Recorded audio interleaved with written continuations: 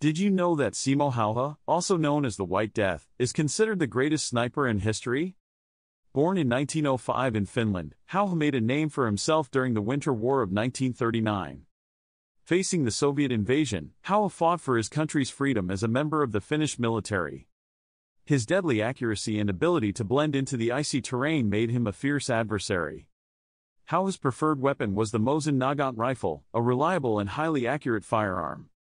During the Winter War, Häyhä accounted for an astonishing 505 confirmed kills in just 100 days of combat.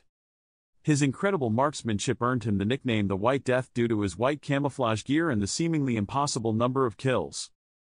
Häyhä's tactics were simple yet effective. He would often lie in freezing cold temperatures for hours, completely motionless, waiting for his targets.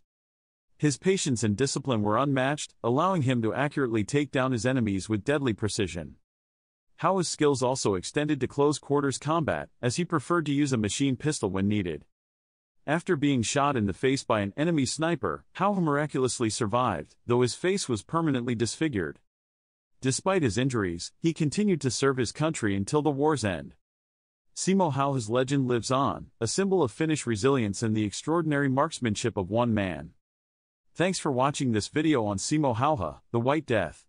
If you enjoyed this content, don't forget to subscribe to our channel for more fascinating stories like this.